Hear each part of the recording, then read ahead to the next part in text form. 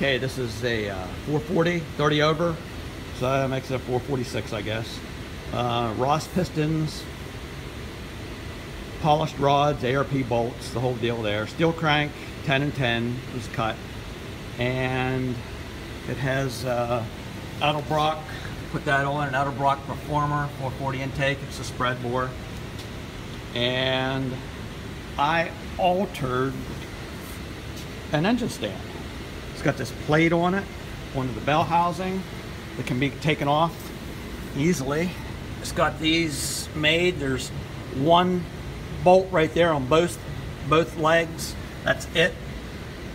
Bolted to the engine. Takes care of that pretty easily. This side, there's one bolt here, and then the bolt that goes with the engine stand.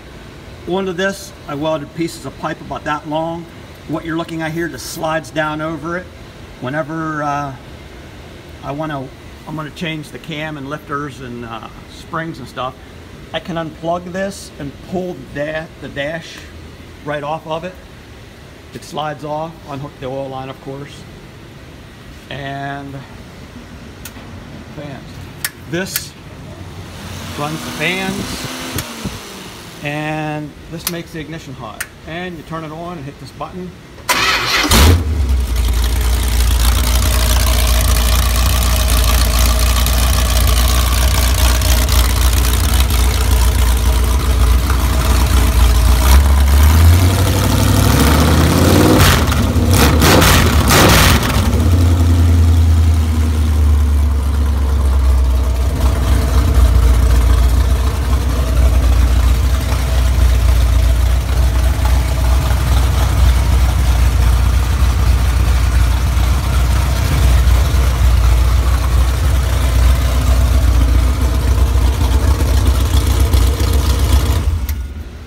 That makes it run.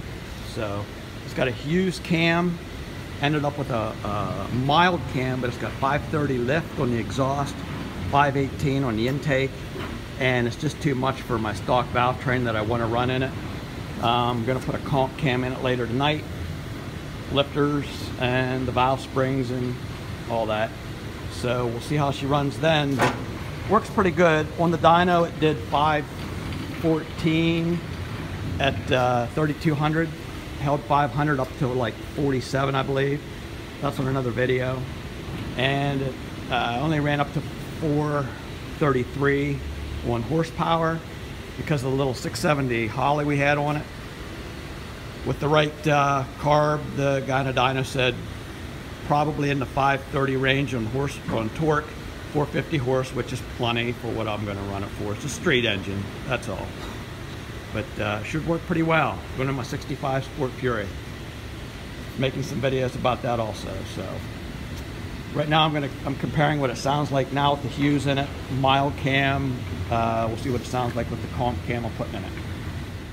Okay, so this is what I was talking about. Got the oil line, the oil pressure gauge unhooked, stuffed in there, and the end of it's underneath that. It'll pull off of the pins down there, which you'll see in a moment. All unwired. It was real simple to do that naturally. If I wanted to just take off the panel here, the dash panel, the control panel, there's a plug right here. I simply unplug that, unplug the ignition, and take this off of the top to get into there if I need to get in there, maybe to change the radiator out or something happens to it, I don't know. But anyway, that's all there is to it. And we'll be changing that bottle out with something better. That's for the overflow for the radiator. We'll be doing something with that. To take the pan off also, I would take this hose off here or here, and because this stays naturally on there, it's welded. So, yep, that's all there is to it. As you'll see, this simply just picks off of there. Very easy to work on the engine then. And there it is. Seconds later, slid off of pieces of pipe right there. Easily work on it now. I'm so glad I didn't have this thing in the car. As I said in the beginning of the video, one hole, that's it. One hole on that leg, that's my ground. And then that hole right there, that's all that was drilled in the engine stand.